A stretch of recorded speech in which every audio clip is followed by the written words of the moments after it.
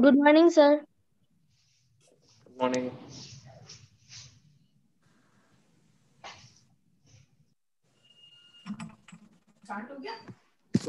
Good morning, everyone. A warm welcome to all of you in the first talk of STEM's Qualifier Camp 2021. First of all, a hearty congratulations to all of you for qualifying the first stage of STEM's 2021. We are really proud of you because you cracked quite a tough exam. So let's directly go to the talk. So today the first talk will be delivered by Professor Ramprasad Saptharishi.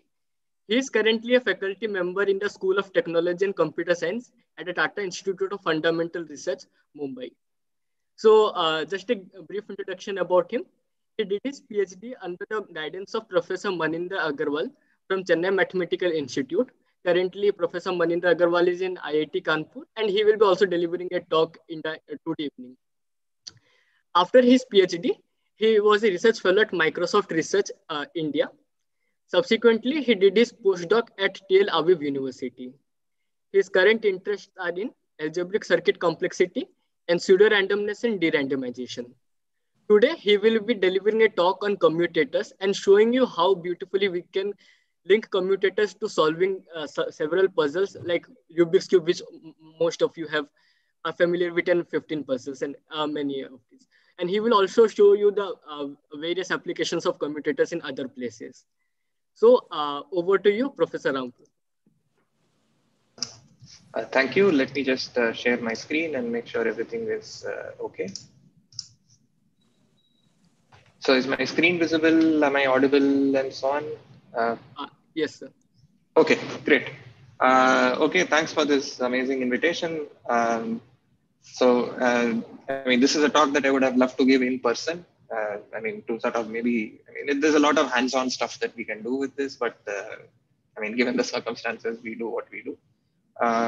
Okay, so what I'm going to describe is going to try and describe a particular concept, which is called commutators, which shows up in all sorts of places. And going to try and give you two examples, two places where it shows up. One of them is perhaps a bit more fun, which is with regard to solving Rubik's cubes and stuff like that. And the other is about something to do with solving equations and so on. This is a rather wide audience. I mean, like going probably all the way from something like 8th standard or 9th standard all the way to undergrads or something. So it's possible that, there may be some parts of this talk which are maybe, a bit too complicated or something, but I've tried to keep it as grounded as possible. But please feel free to interrupt me for any questions at any point in the talk, because I would really like this to be as interactive as possible. Okay, so let's start off. So the point is one way to describe commutators is using these sort of these classes of puzzles, which are often called these combination puzzles. What do I mean by a combination puzzle? They're all puzzles of, this is something that a lot of you may have seen, which is called the 15 puzzle. Basically, there is one empty cell, but otherwise it's a 4x4 grid of small blocks. And what you can do at any step is sort of move blocks through this gap. Basically move 13 to this end. Now the hole is here. Maybe then you can move 10 down, etc., etc. You keep moving these pieces, and the hope is to eventually get to 1, 2, 3, blah, blah, blah, till 15 in the right order. And similarly, there is this Rubik's class of puzzles, which is like, maybe there's a 2x2, 3x3, blah, blah, blah, and so on. And sometimes there are also these sort of weird looking puzzles, like where you sort of solve, things turn along the diagonals or whatever. Okay, so that's one sort of puzzles. And then this is like an interesting puzzle, which is sometimes called Ovaltrack or sometimes called topspin. So basically what you can do is you can either move all all these numbers slowly across this long oval track, or if 4 of them fit into this central portion, you can just invert that central portion. So those are the two legitimate moves that you are allowed. And again, all of these puzzles are of the following type. Somebody will scramble this and give it to you, and you are supposed to reach a particular solved state, whatever that means. Okay, and you're just trying to do this in some way possible. And the only thing I'll call these combination puzzles in general to mean that whenever someone makes a move, there is a notion of you undoing that move. Like in a Rubik's Cube, if someone turns a face a certain way, you can certainly undo that thing. So any puzzle where you're basically making a bunch of moves where you can always undo whatever you're doing is what I'll call combination puzzles. And this to me is like, it's going to be somehow the main glue for today's talk. I'm just going to use this as an excuse to tell you about commutators, but I'll do this from the context of these puzzles. Okay. Now let's completely this is what we're going to do today. We're going to have fun with this concept called commutators, and you'll hopefully learn to solve the Rubik's Cube on your own. I'm not going to teach you to solve the Rubik's Cube, but I'm going to try and teach you to teach yourself to solve the Rubik's Cube. And we'll also see how commutators are relevant when it comes to solving equations. These two doesn't seem like anything like each other, but they're interesting connections, and it's a really cool concept in mathematics in general. Okay. So now I'm going to completely change tracks and I'll give you a puzzle. I'm not going to tell you the solution and just move on. So in any point, if you feel like you're zoning out of the talk or there's something that you don't understand, maybe here is something you can think about. Okay. So here's what we're going to do. So you're given a picture and you want to hang the picture. So let's say there is a nail of this sort. I mean, any sensible person will hang the picture something like this. Okay, but this is no fun. Maybe you want to hang the picture in some completely complicated way. Now, I don't even know whether this picture will stand at this point. Like if I let it go, will it fall? Will it stand? Who knows? Okay, but there's anyway some complicated way to not hang the picture. Okay. Now, so here is a bunch of things. Suppose I have two nails. I want to hang a picture, but I want to keep track of the following three questions. Okay, the three questions I want to ask are, will the picture stay? Secondly, will the picture stay when I remove nail 1, but leave nail 2 as it is? And the third question being, will the picture stay when I remove nail 2, but I leave nail 1 as it is? So we'll try to answer these three questions for the following simple examples. So suppose I hang the picture this way. Now it's immediate to everybody that of course the picture will stay because it's around the nails. And whether you remove nail 1 or nail 2, I mean, there's still one nail that's going to hold the picture. So this one, the answer to all three questions is yes, yes, yes. Okay, what about this? Well, here the picture will stay, but obviously the picture will fall off when I remove nail 1, right? Because then it's not held to anything. But on the other hand, removing nail 2 is not going to do anything to it. I mean, it's not even going around nail 2. Okay, and maybe this is a slightly more complicated thing. I mean, you do some weird things like this. I mean, now you can convince yourself, you can ask yourself, what is the answer to these three questions? I mean, this is not the puzzle I wanted to ask. The puzzle I wanted to ask was the following. I want you to hang the picture over these two nails such that, firstly, the picture should not fall. Okay, that if you let go of the picture, it should continue to stay. Okay? But I want the picture to fall whichever nail you remove. That is, if you remove nail 1, the picture should fall. Or if you remove nail 2, the picture should fall. Okay? And so this is the puzzle. Try to find a way of putting your picture around these two nails in some way such that it stays, but it somehow falls off no matter which nail you remove. I mean, if you have a rope or, I don't know, even earphones or something, you can actually try to do this with 2 fingers. And I mean, you can play around with it. It's a lot of fun. Okay? Maybe some of you already know the solution to it, or maybe you got a solution by some hit and trial. I mean, you just tried various things and one of them you just got lucky. Well, if you did get lucky, well, think about what happens when you don't have 2 nails, but you have 3 nails, or maybe you have 10 nails. Okay, just think about it. If any point you sort of zone out in this talk, I mean, here is something that you can. It's a nice puzzle to think about. Okay, so what the hell are commutators got to do with any of this? Okay. Sort of a silly way of telling you what a commutator is a commutator is what you get when you undo things strongly. Okay, but I'll describe exactly what I mean by this. But it's just that, I mean, sometimes making mistakes is a good thing. I mean, you learn something new out of this. Okay, so what do I mean by undoing things wrongly? Let's first ask ourselves, how do you undo a sequence of operations? So let's take a bunch of examples. Maybe a sequence of operations of the form, you start with something, but you add 5 first, and then you multiply by 7. Or maybe you are in a Rubik's Cube, and you turn the right face clockwise, and then the up face anti-clockwise or something. Maybe that's a sequence of moves that you're doing. Or you're hanging a picture around a nail, and maybe you go clockwise around nail 1, and then clockwise around nail 2. Something. I mean, there's just a bunch of sequences of moves that you do. And you want to know, how do I undo this? If I started with a number and I did these two operations, how should I undo? And it's clear that you should certainly subtract 5 and divide by 7. But the question is, in what order? And the thing is, when you add 5 and then multiply by 7, the right way of undoing it is you first divide by 7 and then subtract 5. That is, if you have a sequence of moves, you need to start with undoing the last thing you did and then keep going on in the reverse direction, right? Similarly, if you have a Rubik's Cube and you turn the right face clockwise first and then the up face anti-clockwise, then the right way to undo it is you undo the up turn, whatever that means, and then you undo the right turn. Okay. Similarly, going clockwise around nail 1 and nail 2, you just go anti-clockwise first around nail 2 and then around nail 1.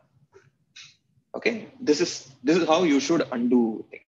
So let's sort of abstract it out a little bit and say that whenever you are performing some operation A and then you perform operation B, how do you correctly undo what you did? So what does it mean to say you perform A and B and then currently undo what you did? So you first do A and B, and B inverse, this putting a -1 on top is just a way of saying I am undoing B. Okay, so you do A, B followed by B inverse and A inverse. Okay, this is the right way to undo things. But if you are wrong in what you're doing, sometimes what you might do is you might do A and B, then incorrectly undo what you did. And you end up with what is called, you do A, you do B, and then you undo A, and then you undo B. This is not the right way of undoing things. Okay, but this is what a commutator is. Okay, in plain English, a commutator is it's like saying you do A, and then you do B, and then you undo A, and then you undo B. Okay. And this is something that will keep showing up very often. So whenever you see the square bracket A comma B, it's just a shorthand notation for this thing. It's just shorthand for saying you do A, you do B, and then you undo A and you undo. Okay, so this is what a commutator is. And we are going to keep using this again and again through this thing. So some of you may be thinking about right now is forget about commutators. What the hell is the solution to this picture hanging puzzle? And I really think you should try it out. Whatever you need, I have told you. Okay, you can just think about it. And the next question you might be asking is well, what's this got to do with the Rubik's Cube? And yeah, this is what we're going to do next. And then what about equations? And that is something we'll do towards the end. Okay. So here is here's a brief description about the Rubik's Cube. It's probably something that all of you know, but I will still state it. So this was invented by Erno Rubik in the 1970s. And it's a really interesting story there as well. He was a professor of architecture. And he didn't care about that as a puzzle. In fact, he didn't even think of it as a puzzle. To him, it was a question of, if I want to construct a mechanism where all of these faces sort of move independently without the whole thing falling apart, what should the internal mechanism be? So he built this thing using wooden blocks and rubber bands and so on tied together to sort of, to show that this mechanism can be built. And then he realized that the moment he made even a few moves, somehow the things got scrambled so much that, and it's it begs you to try and solve it on your own. And it got super, super popular in the 70s. And somehow in the 80s, early 80s, I think 83 or 84 or something, the sales just dropped massively and people thought that the craze has died. And somehow in the 2000s, there was this speed cubing community that completely blossomed. And after that, it's become super cool again. And just to give a sense of how quickly people solve the cube right now, the current world record, the official world record for a single solve is 3.47 seconds by Yusheng Du. It's a remarkable thing. So what I'll do now is I'll tell you a little bit about my personal story with the Rubik's Cube. It's not much to say, but I think at least it made me learn an important lesson. And I think I just want to convey that to people.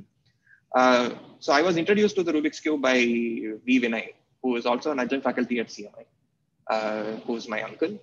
And this was probably when I was about 15 years old, or I don't know, somewhere around there, when he gave me a Rubik's Cube and said, hey, why don't you try solving it? Okay, obviously, I mean, I have no clue of how to solve things, but with about a year of tinkering with it or something, this is how far I could get. Okay, and by this, what I mean is most people will probably reach this point without too much difficulty. That is, they'll be able to solve what is called one layer. That is, the Rubik's Cube is really made up of like lots of individual pieces, right? So there are some corners which have 3 colors, there's some edges that have 2 colors. But often, most people can set up one layer correctly, and after that, you are stuck. And the question is, why are you stuck? Well, if I have solved one layer correctly, and I don't want to destroy whatever I have done, there's literally nothing I can do, right? What is the point of me changing the bottom 2 things alone? So, and because of this, you sort of get stuck at this point and say you don't know how to proceed. Now, this is where I was when my uncle met me again the next time. And but that point, he said that he could have just given me a solution and said, here is a sequence of moves, you do this and you're done. But he did something which I think is far more important, which was, he said, no, let's try and solve it on our own, by ourselves. So that summer, what we did was the following. The only thing I know at this point is to solve one layer. So let's do the only thing we can. We will mess up the cube, but we'll keep notes exactly what we messed up. And then we'll try to resolve the top layer. And at this point, it seems like, what the hell are we doing? So maybe I did something, I resolved the top layer. But then you notice that, hey, something weird has happened. Like earlier, this piece used to be a red-yellow piece. And now suddenly it's a yellow-blue piece. So you suddenly notice that, oh, you managed to, if you keep track of exactly what are the moves you did in the first setting and what are the moves you did in the second setting, now you have suddenly discovered a sequence to go from here to here. And then you realize, hey, we made progress now. You've suddenly come up with this weird sequence of moves where it didn't do anything to the top layer, but then does something to the other pieces in some way.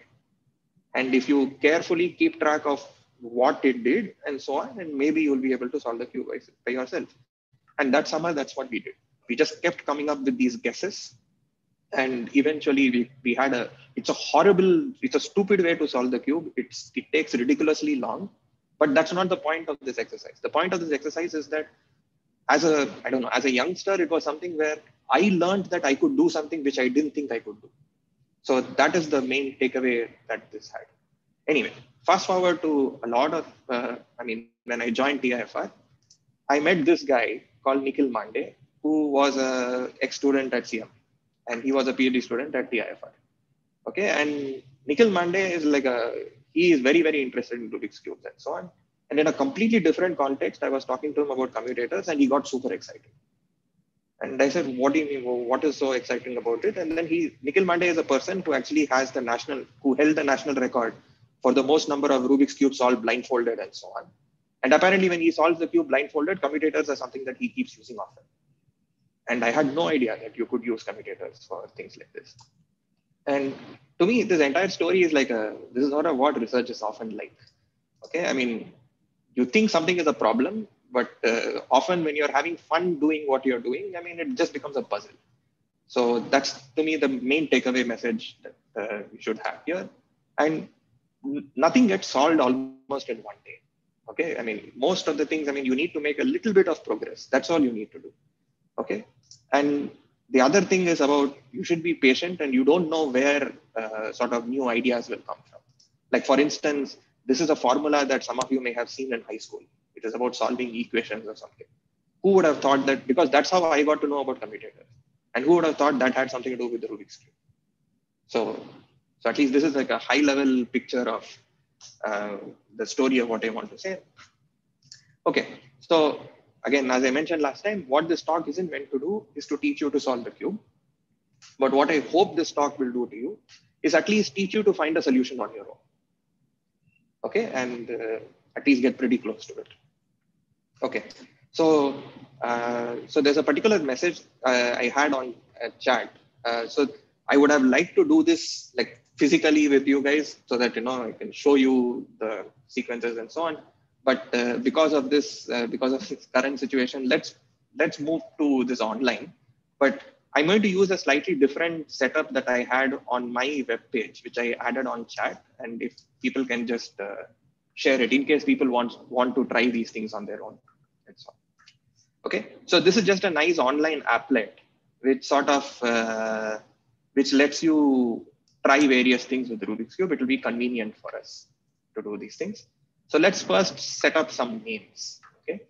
So the usual setup is that, the F refers to the front face, the right refers to the right face, up, left, back, and down.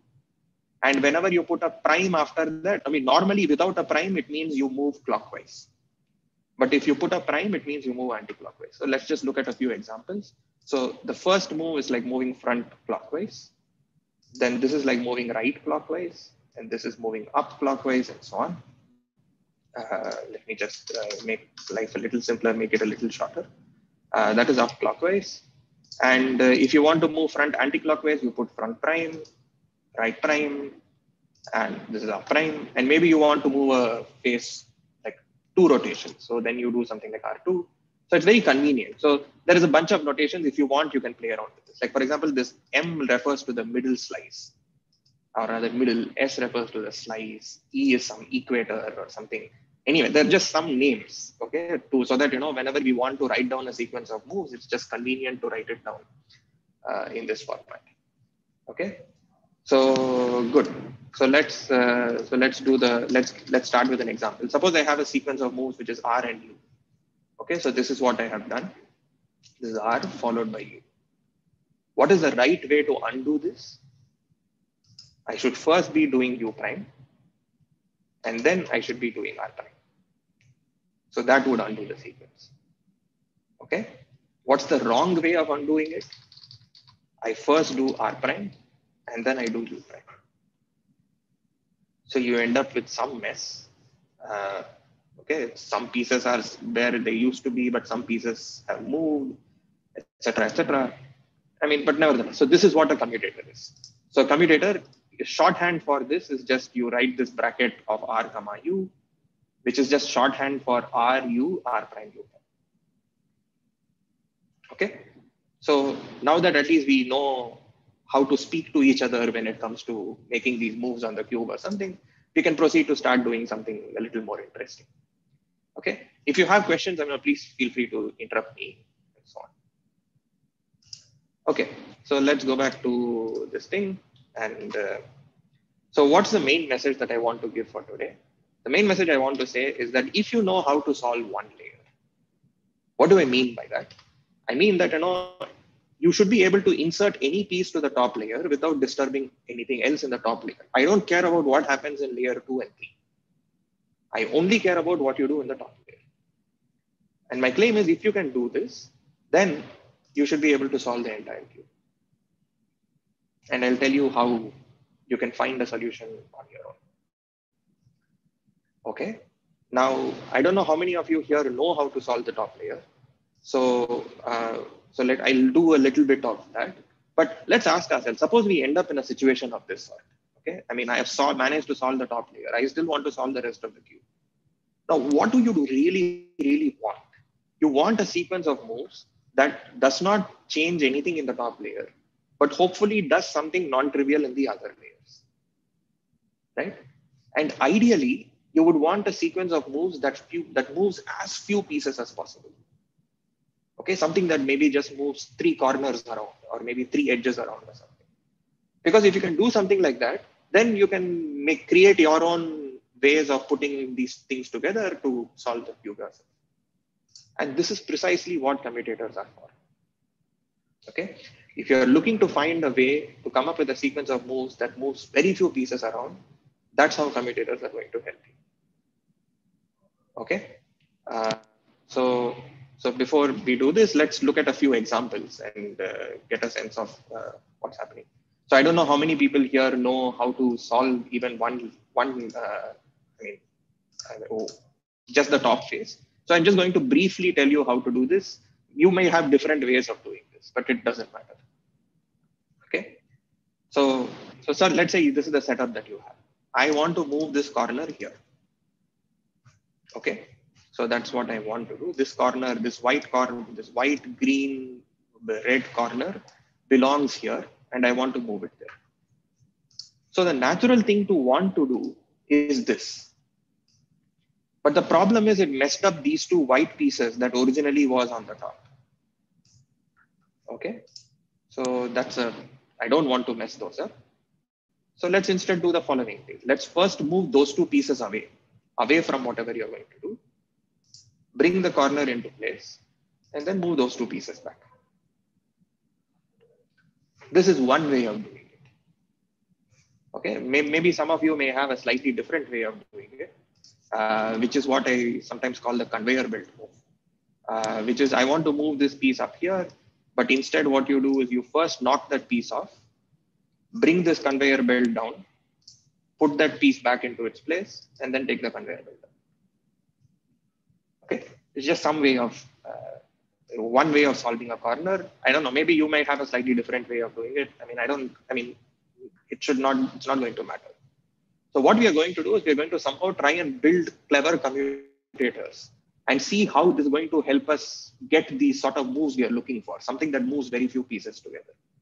So it's first important to understand, what do commutators do? Okay, so let's first get a sense of things and let's simplify stuff a lot, and let's pretend that the cube only has 8 pieces. Whatever sequence of moves you do, you are shuffling these 8 pieces in some way. Okay, so I don't know, maybe there is some sequence of moves that you did. Let's call that sequence 1. And this just shuffles the first 4 pieces in some way. I mean, like maybe it moves 4 here, 1 here, 2 here, and so on. And sequence 2 is the one on the right hand side. Sequence 2 only shuffles the last 4 pieces. Okay. Now, one thing to keep in mind is that the set of pieces that sequence 1 moves and the set of pieces that sequence 2 moves, they don't have any common piece, because sequence 1 only moves the top half, the first 4, and the sequence 2 only moves the last 4. So there's nothing in common that's moved. But let's understand what the commutator will do. So since the commutator involves these inverses also, like how do you undo sequence 1? Well, you move 1 back to where it was, 2 back to where it was, 4 back to where it was, and 3 back to where it was. This is the undoing of sequence 1, and this is undoing of sequence 2. Okay, now let's put the commutator and see what we get. So we'll start with this. What does a commutator mean? You first do sequence 1. So you end up with this situation. And then you do sequence 2. You end up with this situation. So now the first 4 also got shuffled, the last 4 also got shuffled. But then you undo sequence 1. So the first 4 somehow return to its original state. And then you undo sequence 2, the last 4 also return to its original state. So, and this is utterly useless because we did this complicated sequence of moves and it did literally nothing. Whatever you started off with, you ended up with exactly the same thing. But in some sense, it should not be surprising, right? Because as far as this piece 3 is concerned, sequence 1 moved it somewhere. Sequence 2 didn't do anything to it. And sequence 1 inverse moved it back. Well, of course. So every other piece, I mean, since sequence 1 and sequence 2 are not really interacting with each other, I mean, they just move to some place and then they come back to where they were to begin with. So naturally, none of the pieces will move towards the end. Okay. So let's go one step further and let's say that there was exactly one common piece. So now sequence 1 moves the first 5 pieces instead of the first 4 in some weird way. And this is what the inverse looks like. And sequence 2 is something that moves the last 4 pieces. And this is what its inverse looks like. Okay. Now, since this is the only layer, or rather the only thing that seems to be moved in common by both sequence 1 and sequence 2, let's just pay attention to it. What are the numbers we see here? There is a 5, and then there is 2, and there is 8. So we'll just remember 5, 2, and 8 because they'll become relevant soon. Okay. Now let's ask ourselves, what is a commutator going to look like? Let's first apply sequence 1. You get something. And then you apply sequence 2. And then you get something. And then you apply sequence 1 inverse, which is the undoing of sequence 1. You get something. And then you undo sequence 2. And then you get something else. Now let's focus on what happened from the start to the finish. Almost every piece seems to have gotten back to where it was to begin with, except these 3 locations.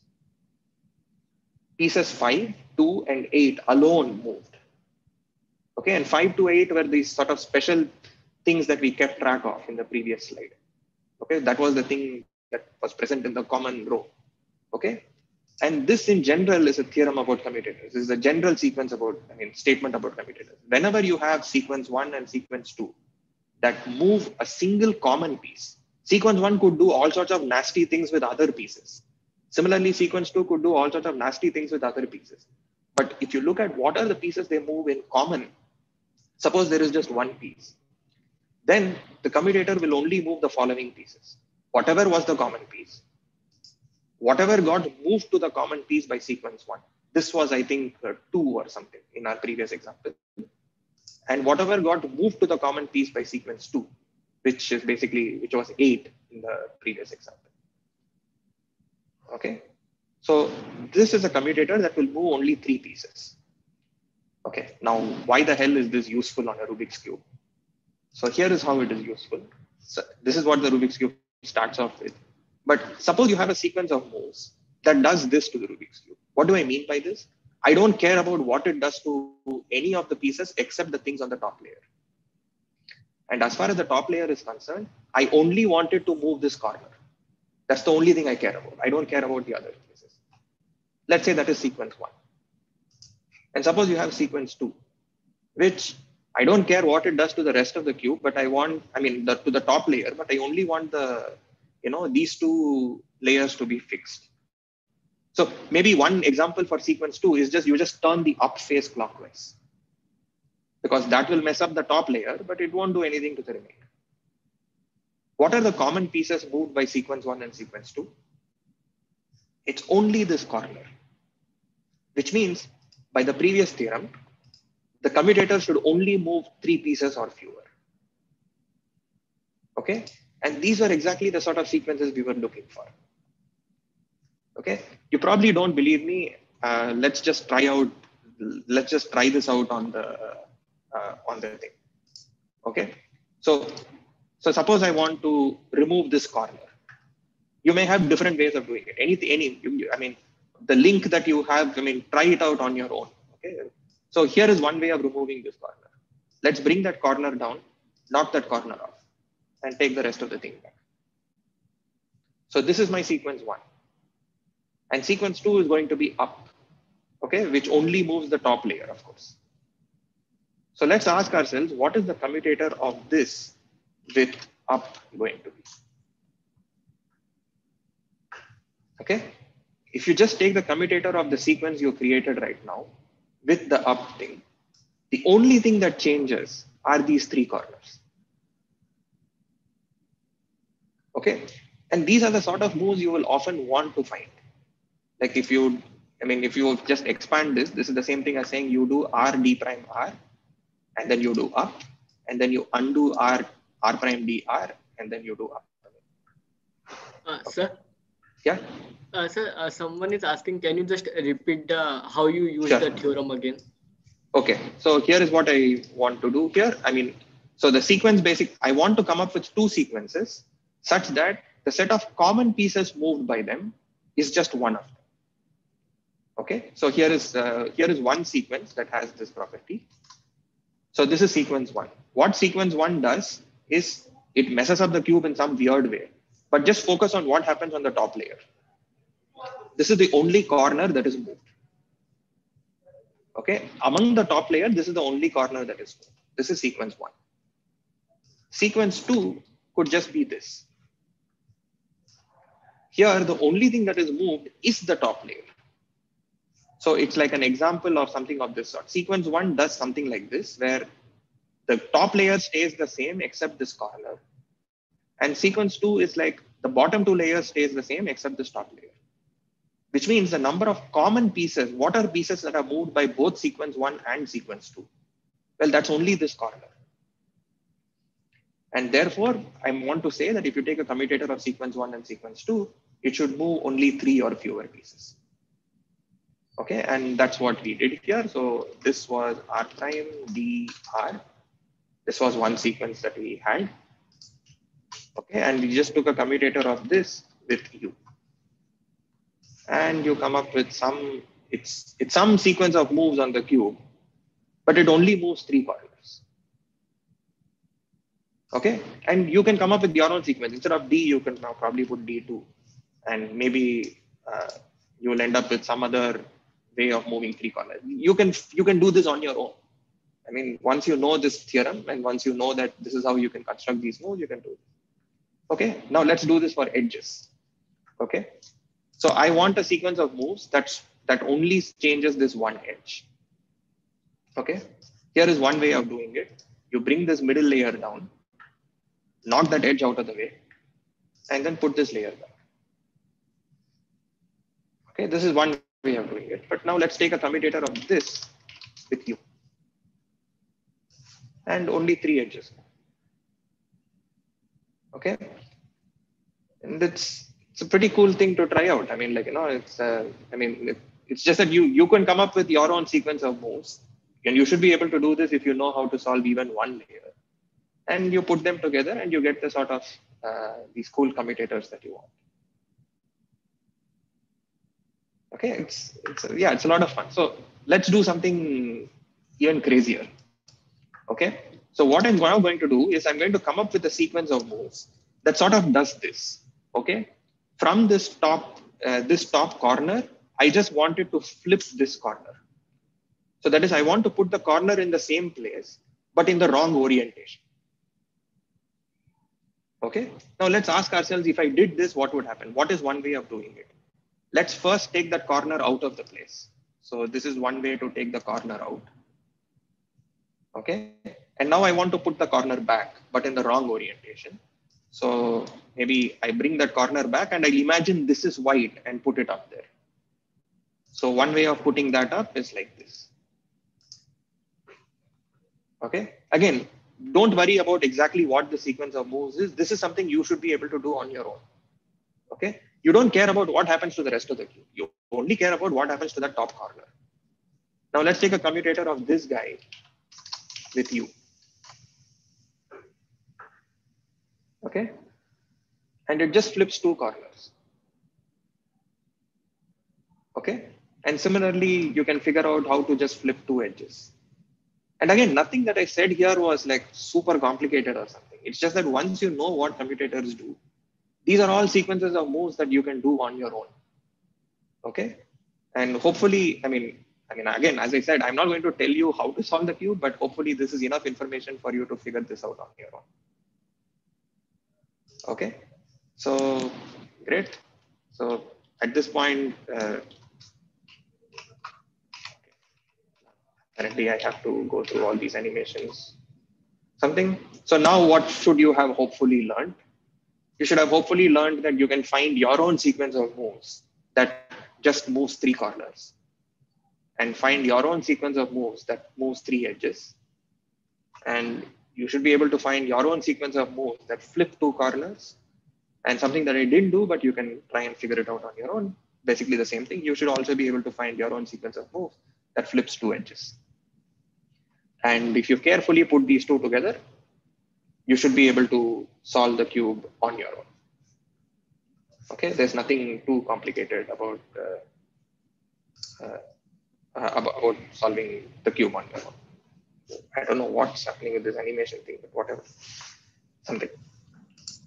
Okay, so hopefully so far whatever we have done is, was fun enough that you guys are invested enough into what commutators are, and you like the concept of commutators and so on. So let me tell you other places where commutators show up. So parts of this might be a little advanced for the younger audience members, but hopefully I'll at least try and tell you that commutators are a cool thing that shows up in not just puzzles and so on. It actually shows up in other contexts as well.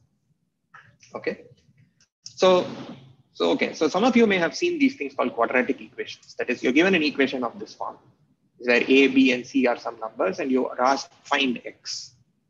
Okay, what x satisfies an equation of this sort?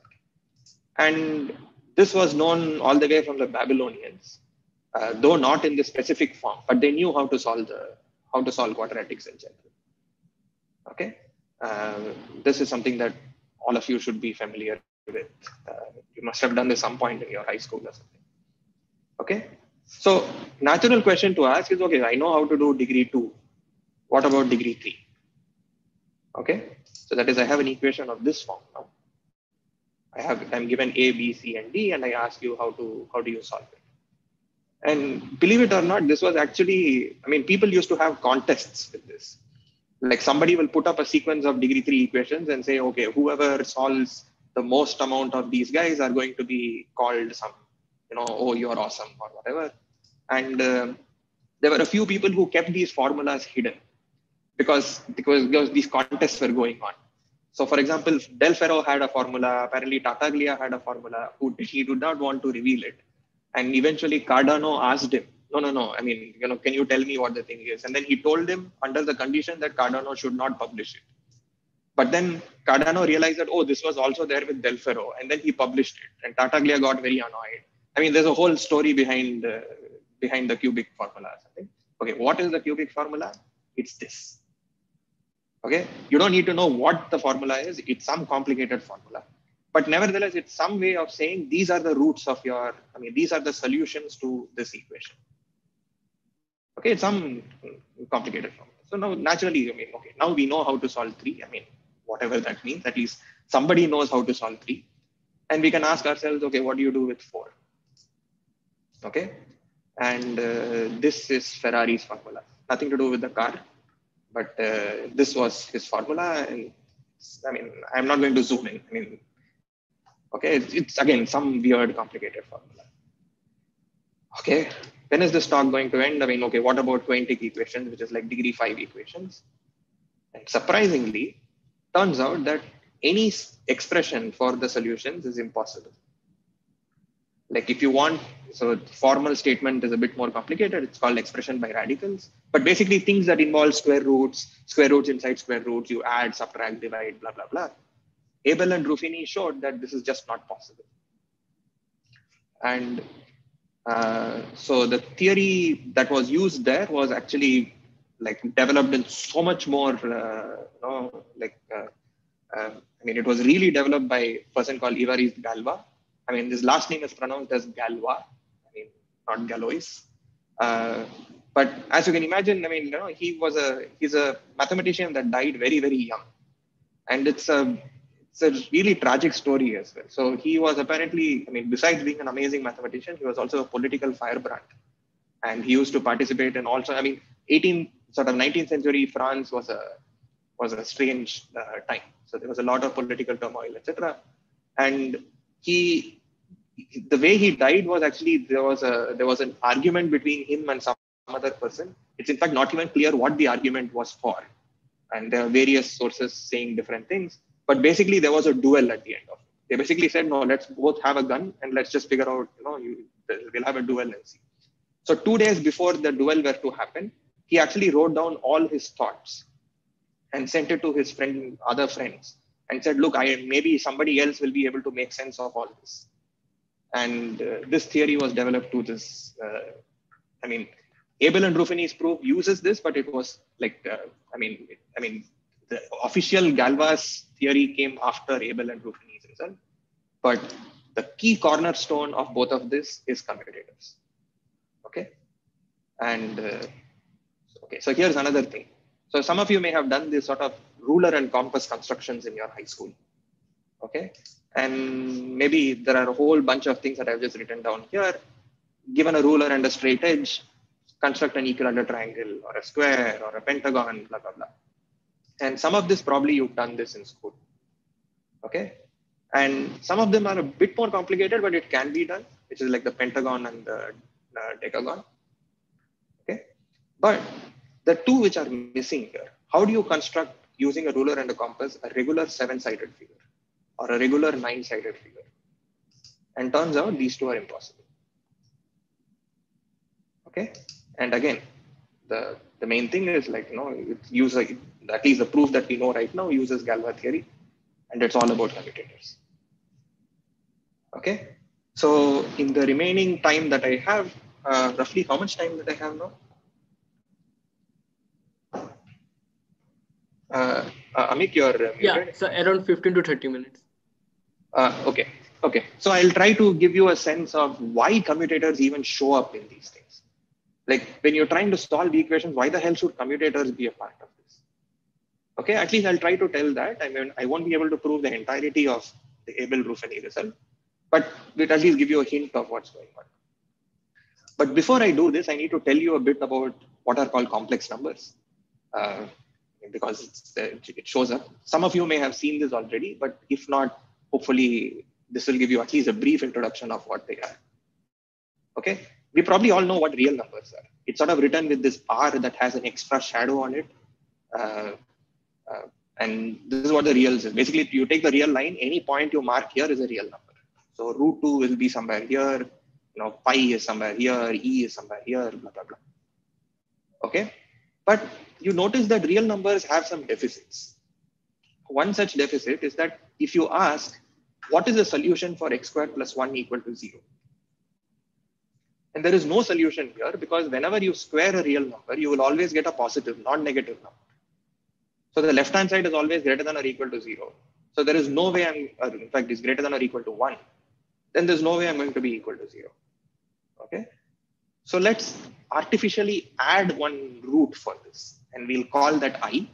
And we'll say I is a placeholder for whenever you want to take the square root of -1. We'll just call that I. Okay. And so the complex numbers are created by what happens when you add I to the reals. So this is what is called the complex numbers. They are now expressions of the form x plus iy, where x and y are real numbers. It's just some bunch of things. I mean, we just created new numbers out of thin air. And we said, okay, these are the numbers that we are going to work with. And it's pictorially, just like you have a real line, often complex number are thought of as the complex plane, where the x coordinate refers to the x part and the y coordinate refers to whatever is accompanying the I. Okay, so this is how you would normally denote complex numbers. And adding and multiplying complex numbers are also not too difficult. So whenever I want to add two complex numbers, it's sort of easy because I can add a and c, that's the x coordinate, and I can add b and d, and that's going to be this thing. So whenever I have two numbers of this type, their sum is also something of the same type, which is good. How do you multiply things? Well, let's just multiply it out and see what we get. So if I have a plus ib and times c plus id, well, I have ac and I have ibc and iab, and then I have an I squared bb. But we just said I equals square root minus 1. So therefore, I squared is -1. So this simplifies as AC minus BD plus I into BC plus CD. So this is normally how you multiply complex numbers. The point is, okay, we just created numbers out of thin air. What's the point of this? And the thing is, there's one really cool miracle of mathematics. This is one of my most favorite results in mathematics, which is called the fundamental theorem of algebra. Okay, the fundamental theorem of algebra says, if you have any equation of, I don't know, let's say of degree n or something, this has exactly n solutions in the complex numbers. I mean, by exactly there is a star because you need to count things correctly. And why do I say this is a miracle? Because the only thing we added was a solution to this specific equation, x squared plus 1 equals 0. Why should this mean that you now have solutions to every equation? But miraculously, this is true. Okay, and it's a fun, it's a good fact to know. We're just going to assume this and proceed with whatever is going to happen. Okay, so what do we want to understand? We want to say, suppose I give you an equation. Can you tell me what the solutions are? And this seems complicated. Let's ask an easier question. On the other hand, suppose I tell you what the solutions are. The solutions is also called roots. If I tell you what the solutions are, can you figure out what the equation is? And this is actually easy because if I tell you the roots are R1, R2, blah, blah, blah, till Rn, what's the equation? Well, just take x minus R1 into x minus R2, blah, blah, till x minus Rn. Okay, so at least one direction seems to be easier. And let's try to make use of this. Okay. So there's again, I want to show one nice applet. This is also something I had shared on the chat a while back. So if someone can just do this. So there's a Professor Leo Stein in the University of Mississippi in Oxford, who actually has this nice applet where you can put any polynomial here and the roots will show up here. And you can play around with this a little bit. Okay, like for example, the polynomial is, the constant term is whatever this is, and then this is the coefficient of x and so on. So if you sort of wiggle these coefficients, the roots also slightly change. Okay, but you can also do the other thing. I can wiggle the roots and the polynomial also changes a little. Okay, so there's this nice sort of way of doing things like this. So if I make a small loop using one of the coefficients, it seems to change. But sometimes something weird happens. So pick your favorite point, one of the 4 roots that you have, and just trace what is happening. I'm going to move this A0. I'm going to move it back to where it was, but in a slightly complicated route. And let's try and trace one of the roots on the right-hand side. So let's see what happens here.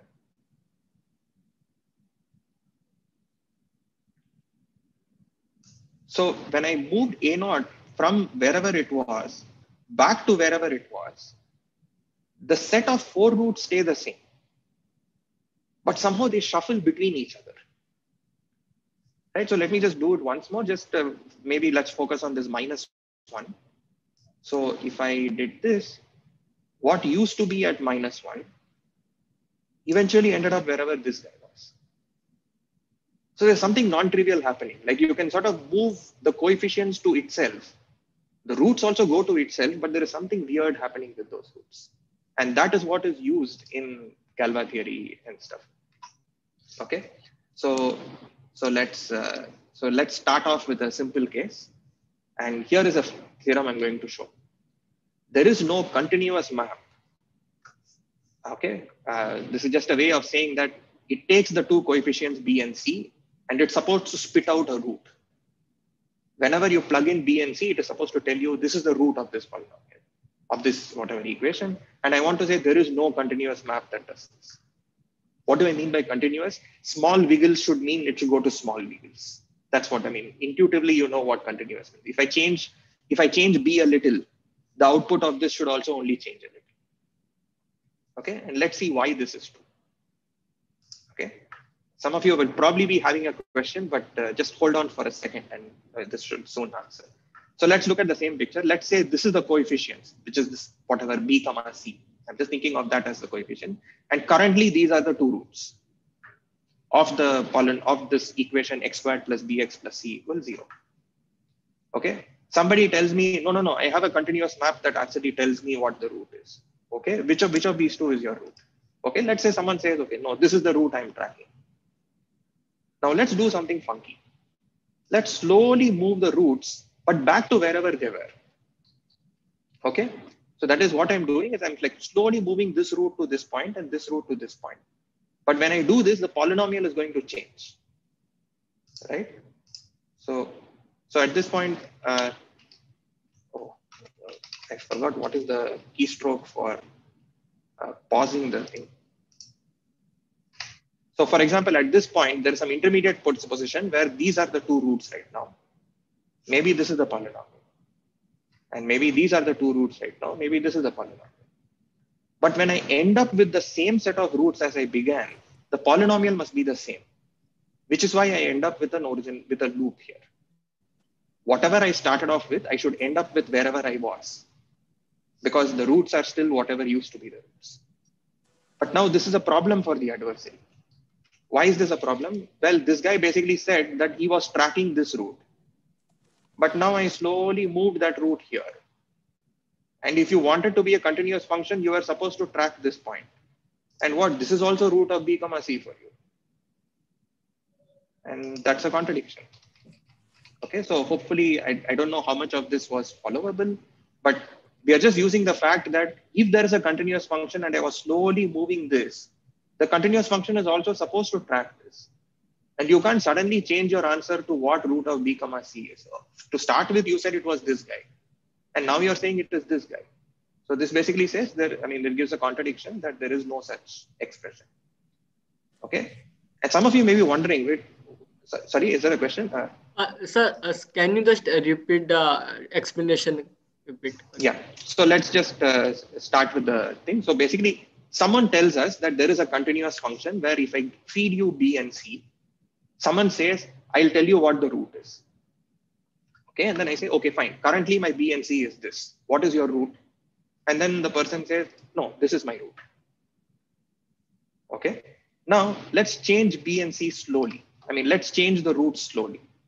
And now currently my BC is whatever this point is. I mean, okay. And I ask, what is the root right now? Well, if the adversary was slowly tracking this change, then the adversary is now supposed to say, this is my root. Okay. Now I ask, what is the root now? Then the person must say, this is my root. And what is root of B comma C? This is the root.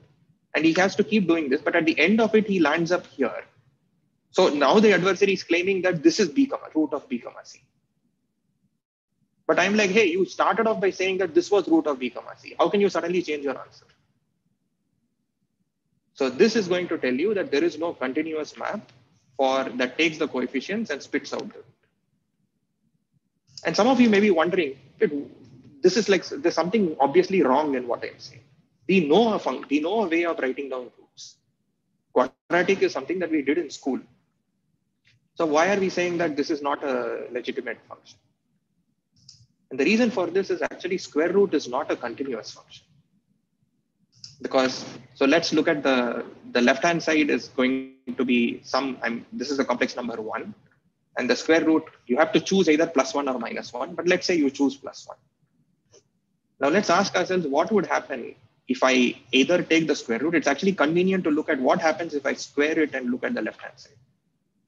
So the point is, if you just move on if you just go from 1 to -1, the squaring actually completes a full circle. So which means in terms of the square root operation, if you did a full circle, you actually end up with just a semicircle. So the stupid thing is that loops don't necessarily go to loops under these square root operations. Which is why, this is a way of saying that if you want to solve a quadratic, you must need a square root inside. Without square roots, you will not be able to write down a solution for a quadratic. Okay. Now let's go on a little further. Okay. Let's look at degree 3. And now I want to say something a bit more complicated, which is that any expression that you write for degree 3 must have nested radicals. What do I mean by this? There must be like a square root inside a square root or something of that sort. Okay. Now, why is this true? How do you even start proving something of this sort? Okay. Now, sir, yeah. So there are 2 questions in the chat. So first question is, how can we proceed to prove that the root seems to switch when you slowly change one coefficient and bring it back where it was? Yes, that is precisely why you can, if someone says that the solution looks like b squared c plus c power 4, then you are in trouble, right? Because b squared c plus c power 4 can't suddenly change its value from what it was to, you can't change the value later on. So, which is why we are saying that any such expression that you need to have must involve something like square roots, because it must be something that takes a loop on the left-hand side to some non-loop on the right-hand side. It must somehow break a loop, and continuous functions don't do this. Continuous functions will always take loops to loops. Right. So which is why this basically says you need to have a square root inside. Without a square root, you will not be able to do this. And I want to take this a little step further to basically say that for a cubic polynomial, you actually need a root inside a root. You can't just have roots on the outside. So how do we prove something of this sort? Okay. Let's say that somebody told you that I have an expression for roots that looks like this. It is square root of something plus cube root of something. Both the things inside are, they're legitimate continuous functions. I want to say, no, you are cheating. What you are saying is false. There is no such solution. How do you prove something of this sort? Okay. So let's again do the same thing that we did last time. So currently the cubic solution, my current equation is b comma c comma d. These are the coefficients that I have. And maybe these are the 3 roots. And the one in blue color is what this guy is claiming is root of b comma c comma d. The adversary is claiming I've picked up the right root. Now let's do the same thing. So suppose we slowly switch the roots around. This guy will do some weird loop on the left-hand side. But we don't have a contradiction here, because loops need not go to loops when there are square roots involved. If I have square roots and cube roots involved, just because this guy is a loop, I am not expected to stay a loop on this side, right? So what we instead want to do is like, there must be some other kinds of loops, which actually goes to loops under these square roots and cube roots and so on. Okay, and let's ask ourselves the following. Let's say this is one loop that we have, and let's ask ourselves what will happen to this when I square this, when I take as whatever this number goes around. If I apply the square, what will happen? It's easy to see that you will actually go around the origin twice. And if you cube it, you will actually go around the origin 3 times. Okay, which means if I started off with this loop and took the square root, something that went around the origin twice will go around an origin once. All I care about is that it's a loop. Similarly, something here which went around the origin 3 times under the cube root will go around the origin once. So what is the observation? If you have a loop that winds around the origin at net multiple of n times, it must be some multiple of this, whatever this. If you're taking the cube root, it must be a multiple of 3. Okay, then they will go to loops. So I might have cube roots, sorry? Sir, can you just show the slide containing the theorem for the cubic roots one? Sure. So this is the statement I want to prove. That whenever you have an expression that looks like root of b comma c comma d, which you built using plus, minus, multiplication, division, maybe you used some square roots, cube roots, etc. I want to claim there must be one root inside another. There must be a square root inside a cube root or something of that sort. Like if somebody told you that square root BC plus square root CD plus square root BCD is an answer to this, you should be able to say, no, this is false. You are cheating. Okay. So, this thing, I don't know how to skip these animations. Okay. So therefore, what we have learned right now is that there are some special kinds of loops which goes to loops. What are those special kinds of loops? Things that wind around the origin and net multiple of n times. But again, this n might keep changing depending on if someone told me there is a square root inside, then I want n to be 2. Someone told me there is a cube root inside, I want n to be 3. So it's just easier to sort of say, suppose it winds around the origin and net 0 times. The nice thing about 0 is that 0 is a multiple of everything. Okay, then it will always go to loops. And the question is, what are loops that wind around something a net 0 times? And this is where commutators come. Okay, and let's see why this is the case. Let's take some way of moving the loops here. Suppose I don't do anything to this, but I just move these loops around. What am I going to get on the left-hand side? It will be some weird thing. The coefficients will move in some weird way.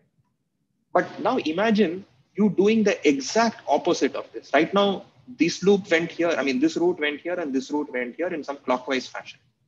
Suppose I did the same thing in an anti-clockwise fashion. What should happen on the left-hand side? You should trace exactly the same thing, but in the reverse direction. Right? So this is what you do for loops and inverses. So now here is how we build the commutator. So I have 3 roots right now. Here's what I'm going to do to begin with. I'm going to first move these 2 clockwise. That results in something. I have no clue what it does. All I care about is that it went from one loop to another loop. And now let's move these 2 things. That again will do some other nonsense there. I don't care what it is. But now let's undo what we did first. What should happen? You should retrace exactly what you did in the first part. And now I undo whatever I did in the second part. And I just retrace this other thing. Now, from the left-hand side's perspective, if you wound around the origin, you anyway undid it at some point. So the net winding here is 0. But if you recall what happened, the red color used to be there, green used to be here, this yellow used to be here. But at the end of this entire operation, all those things changed. They went to some other weird place. So red eventually right now is here. So let's complete the whole thing and see where red ends up. Red used to be there to begin with. And now red went back here. Okay. So which means if the adversary originally had told me root of b comma c comma d used to be this point, and now I'm like saying, well, you said it used to be that point. Now I took a commutator, which is something with net winding 0, and you can't now say it is this point. Okay, so now you have a gotcha moment. I mean, okay, we now have said that the adversary was cheating. I gave you a loop that had net winding 0, which means your starting answer and ending answer can't be different. But you said, you begin with, you said this was where it was. But at the end of this entire operation, it went here. So you cheated.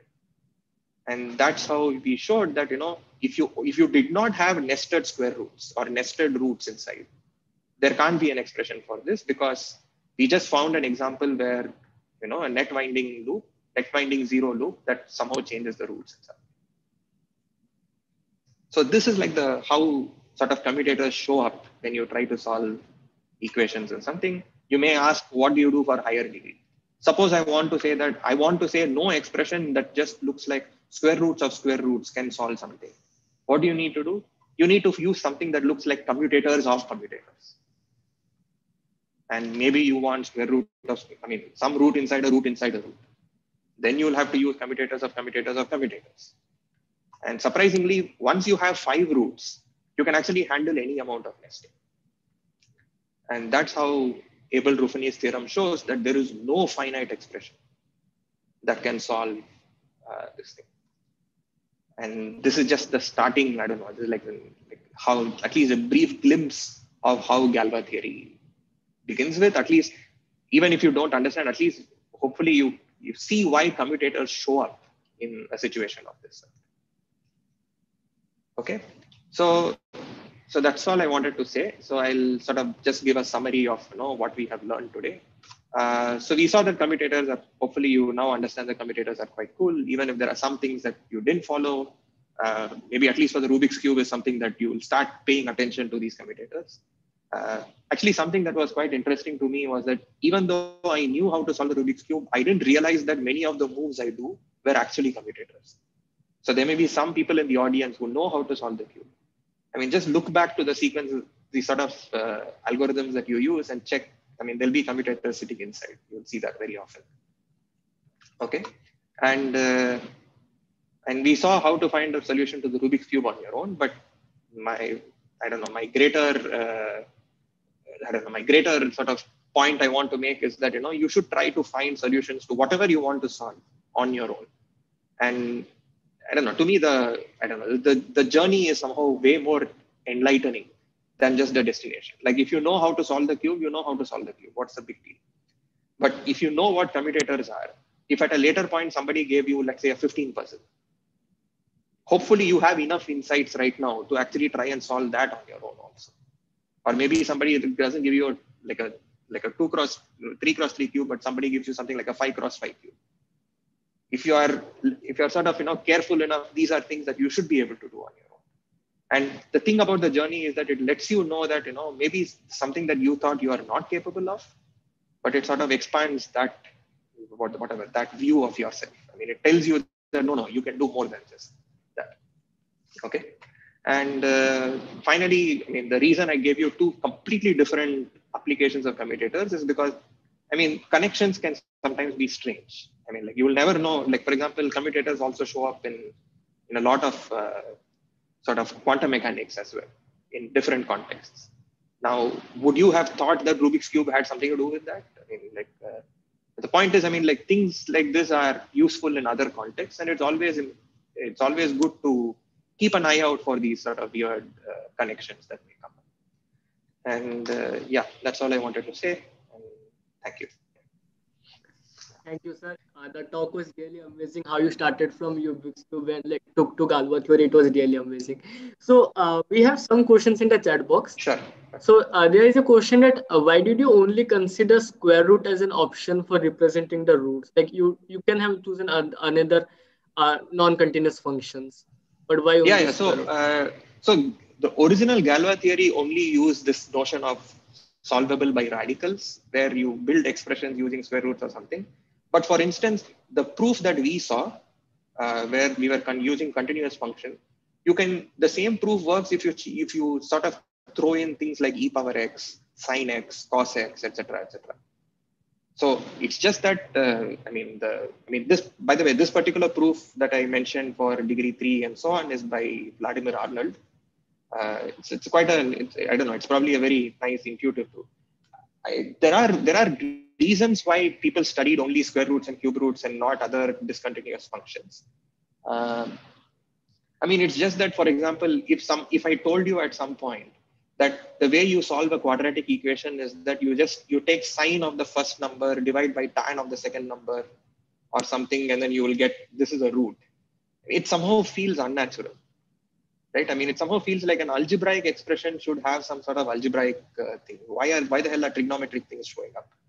And that was one reason why people looked at square roots, because if you're only taking things like whatever, x cube and x power 4 or something, it seems like you are okay handling cube root of x and cube root, fourth root of x and stuff like that, but maybe not other weird discontinuous functions.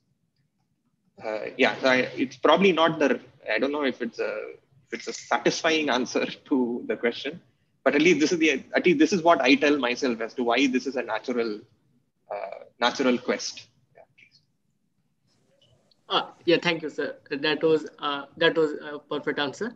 And there is another. So people are asking, can you just briefly explain how the commutators have net winding 0?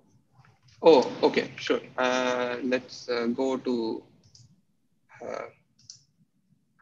where was the part where I gave the commutator thing? This one, right? So let's imagine. So let's say the origin is somewhere here. And I want to know how many times do I wind around the origin. Okay. The point is, every time I went clockwise around the origin, because I undid that part of the loop, I also went anti-clockwise exactly the same number of times. Right? Because the commutator looks like do loop 1 and then do loop 2, and then you undo loop 1 and then you undo loop 2. So whatever winding you got because of loop 1, when you undo loop 1, you will unwind that part. You will basically, if you went around the origin clockwise 3 times, when you unwind it, you will now go anti-clockwise 3 times. So the net number, therefore, is going to be 0. Oh, okay, sir. That is. Yeah. So, and there was one more question. So this is regarding your route map, which you defined from C2 to C. Uh-huh. So the question is, the map still takes a route to a route. The loop which you did, it's still taking a route to a route. So what essentially is the difference there? Yeah. So which is why the whatever, this thing was phrased in such a way that I want it to be a continuous map from pairs of complex numbers to complex numbers. Which means once I tell you what B and C are, you have to tell me what your answer is. You can't say my answer is either this guy or that guy. So you need to commit to your answer. And this proof was basically saying that, hey, you can't commit to your answer, because when I slowly move this root to this root, the roots are staying the same. But the question is, what is root of B comma C? Whatever this expression is, what is that expression supposed to be? If you initially say the expression is this guy, and as it slowly moves around this, you are supposed to, you are forced to trace this because you have to be a continuous function. So basically, I'm just tying you up by saying that, well, okay, let's see. You started off with this. Okay, good. I will slowly move it here and force you to answer this other point. But the polynomial is still the same. And I'm just using this as a way of telling you why you cheated. So you're forced to therefore admit that, no, I must break the loop into a non-loop in some way. And you say, no, I use the square root. It's a way of getting you to admit that, no, your expression must involve the square root. Oh, that's great. Okay, thank you. Sir, for this proof was the initial claim that there is only one root. No. So it's just that, whatever this expression is supposed to return just a number. Right? So you just say that, okay, tell me which number you're returning. And I'm just saying, okay, let's say you return this specific number. I'm just saying that, I don't want, like, for example, it's not fair to, where was that thing?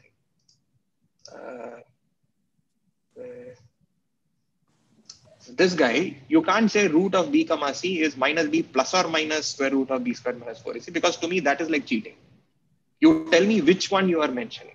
You either say if plus or minus, when we put it there, it's like saying, if I keep plus, this is always a root.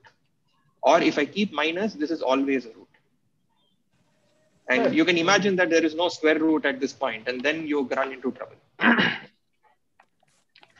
In the theorem, when we have the map root from C2 to C, we are considering whether it's continuous or not. What is the metric of C2 or C3? So you basically look at the distance in terms of, think of, you want to, okay, intuitively speaking, between two complex numbers, you know what the distance is. Just think of the normal Euclidean. Plane. Yeah, the normal Euclidean distance. And whenever you talk about continuous, all it means is like saying that if you change your inputs a little, your output should only change a little.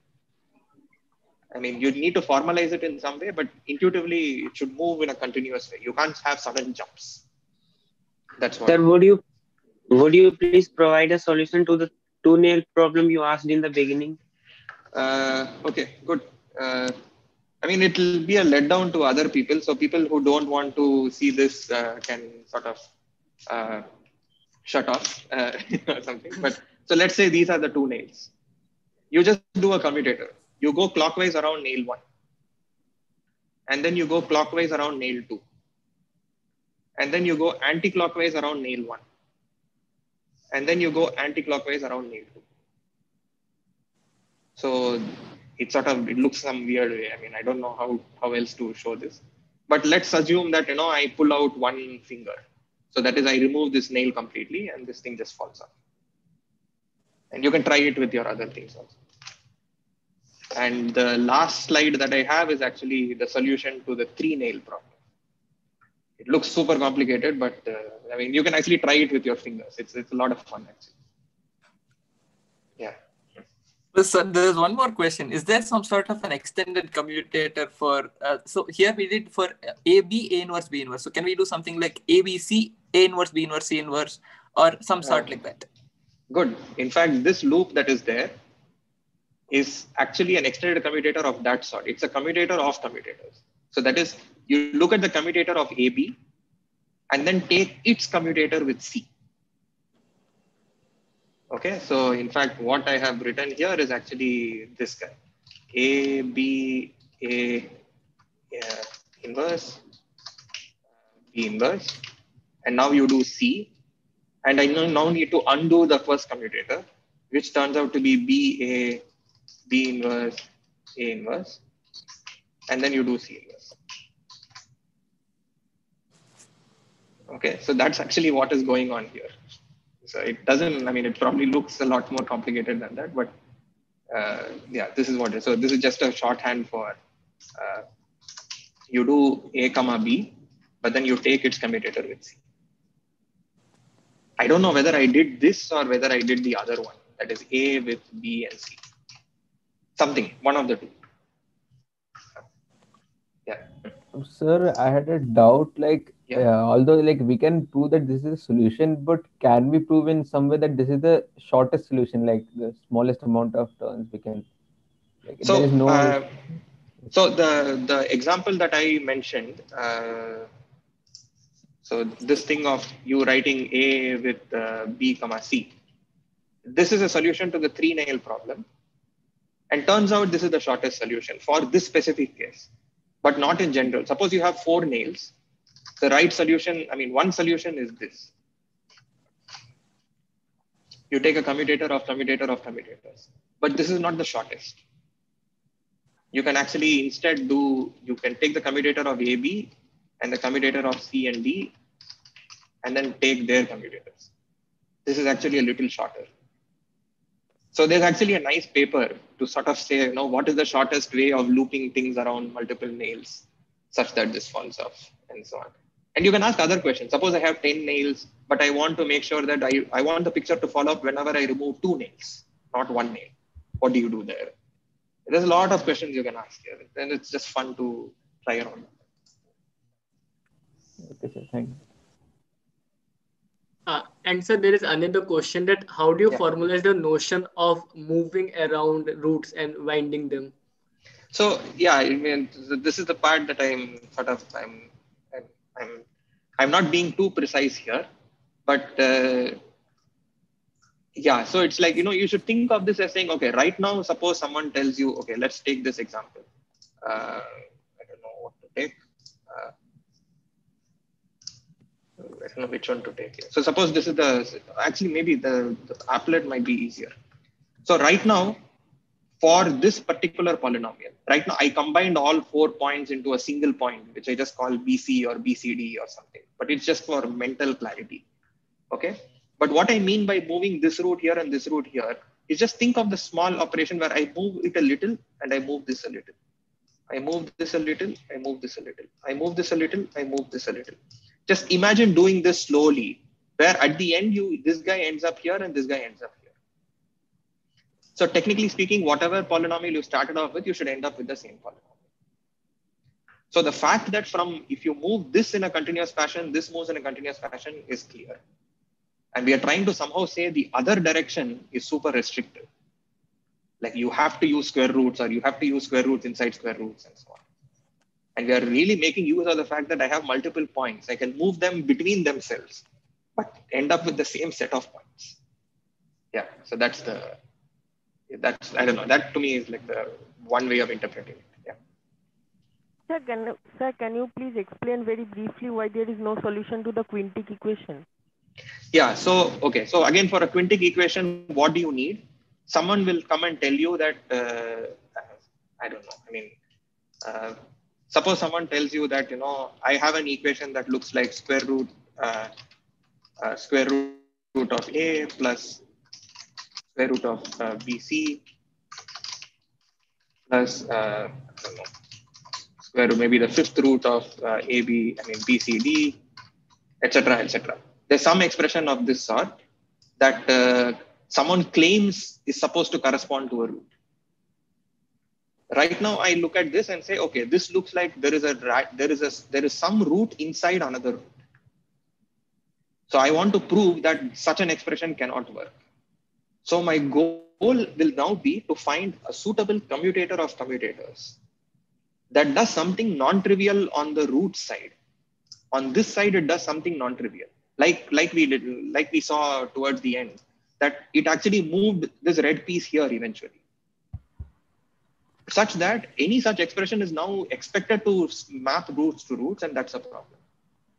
Okay, and somehow for degree 5, the thing that works is that you can actually handle any amount of nesting. Like if you ask yourself, can I find a commutator of commutator of commutator of commutators that does something non-trivial to the roots? The answer for 5 is yes. Somehow for 4, it doesn't work. From 5 onwards, something strange happens. And that's what is used in the Abel-Ruffin theorem. Yeah, it's probably not a satisfying answer, but that's why. Constant there? So it's something to do with, okay, maybe one thing you can try out is the following. Take the 3 case. Okay. Right now we saw that there is a commutator that eventually what it ended up doing was a 3 cycle, right? So we performed a commutator. We moved this first, and then we did this, and then we undid that, and then we undid this. And that resulted in these 3 pieces moving in some cyclic fashion. Okay. Now just try to find the commutator of commutators on these 3 points. You will notice that no matter what you do, the points will end up with where it started. There is no way of you coming up with a commutator of commutators which does something useful with 3 points. But somehow for 5 points you can. In fact, for 5 points, you can always do something useful. If you tell me that I have to do a commutator of commutator of commutator of commutator of commutators, or how many ever you put here, and say I want to do something useful, I can do this in 5. But somehow 4 and less, somehow the space is too small to be able to do something useful. Yeah, so I mean, I think it's best to try it out yourself and see, for at least the 3 case, to see why 3 won't work.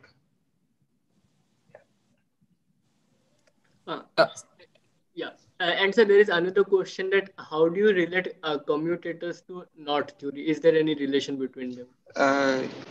There is. So the thing is, I mean, like, the point is, I mean, all these knots that we saw here, I mean, these are not knots. It's a slightly different notion. but they can all be given names.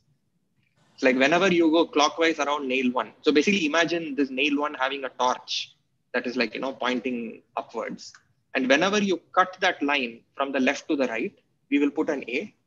Whenever you cut this line from the right to left to the right, you'll put a B here. And if you did it in the other direction, you put A inverse or B inverse. So this loop, the name for this loop is AB. Because you did A and then you did B. And similarly for, if you did something like this is just A. And this is actually A, B inverse. So all of these loops have a name, but the point is all of this is happening in some sense in 2 dimensions. But when you're talking about knot theory, it's about something that's happening in 3 dimensions because you want to put this piece of rope inside this other hole and then tie it up and so on. So it's to do with a 3-dimensional thing. And even there commutators show up. Commutators are very, very, very central. It shows up in almost everything.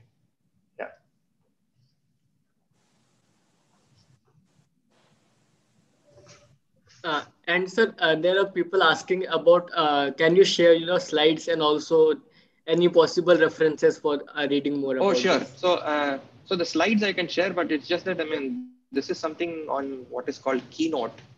And I don't know how well it will export. I can send the Keynote file as well, but I can also maybe send a PDF, but it may not, all the animations, etc. may not work in that. Okay. But the links are something that will continue to stay, like this alg.cubing.net. This is a super, super cool site, this alg.cubing.net. It's very convenient when you want to try out various things. And this is just, I just added some demos to make it easier for the talk. That's all this is. So this is something, so I can send some references along with whatever these 2 pages that we used. And I'll also send the slides across. Yeah, that would be great. So thank you, sir. It was amazing talk. How you started from some simple puzzles which we solved in like our childhood days, and then you went to Galois theory, and it was really amazing. And the animations were quite fun to see how does exactly the continuous map take them to anywhere. So this was really amazing. So we will have our next lecture at 2 o'clock by Professor Kedar Damble of PIFR, and he will give a talk on percolation phenomena. And at 2:30, and at 5:30 we will have a talk by Professor Manindra Agarwal, the PhD advisor of Professor Ramprasad. He is currently a professor in IIT Kanpur. He will give a talk also titled COVID Sutra. So see you all there, and thank you, sir, once again for your amazing. No problem. Yeah, it was a pleasure. Our pleasure to have you on STEMS. Yeah, I'm very glad that I had this opportunity to interact with all of you. It would have been fun in person, but given the circumstances, we should all stay safe. Yeah. Thank you so much. Thank you very much, sir, once again. Thank you very much.